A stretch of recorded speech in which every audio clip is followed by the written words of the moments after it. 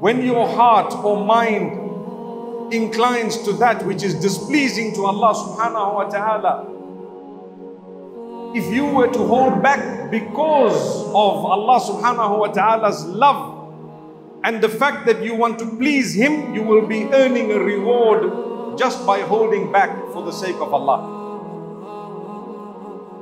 So my brothers and sisters, every time you want to do something that is displeasing to Allah, remind yourself that you have to go back to Allah. How will you show your face to Allah subhanahu wa ta'ala when you have not stayed back from that which displeases Him? And that alone should help you to stay away from this.